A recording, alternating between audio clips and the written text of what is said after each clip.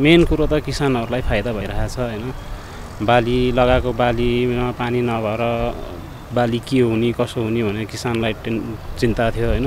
त्योबाट किसानहरू थोरै भए पनि मुक्त भएको छ। निकै गर्मी काठमाडौँमा पनि दिउँसोमा घाममा यस्तो बाहिर निस्किँदाखेरि गर्मी घामले पोल्ने अस्तव्यस्त भइरहेको थियो हैन। खास चाहिँ मौसमको कारणले गर्दाखेरि र विशेष गरी गर्मीको कारणले गर्दाखेरि अहिले केही दिन अगाडिदेखि हिजो अस्तिदेखि जुन जो मनसुन सुरु भयो यहाँ त शीतल भइसक्यो अनि चिसो महसुस भयो, आनन्द महसुस भयो। जब चाहिँ गर्मीको मात्रा बढ्छ त्यो बेलामा चराचुरुङ्गीहरू लगायतका एउटा चाहिँ प्रकृतिका चाहिँ चराचुरुङ्गीहरू नदेखिने अवस्था थियो। अहिले निकै हराभरा अवस्था आछ। चराचुरुङ्गीहरू हामी ठाउँ-ठाउँमा चाहिँ यो ठाउँमा चाहिँ देख्न पाएछौँ।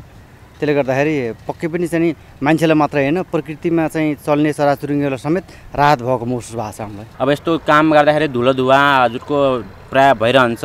यस्तोले रोग पनि लाग्छ, टिबी रोगले पनि लाग्न सक्छ हैन। अब त्यसको लागि आफ्नो सेफ्टीको लागि मास्क लगाउने या मुखमा रुमाल बान्ने के गर्नुपर्छ?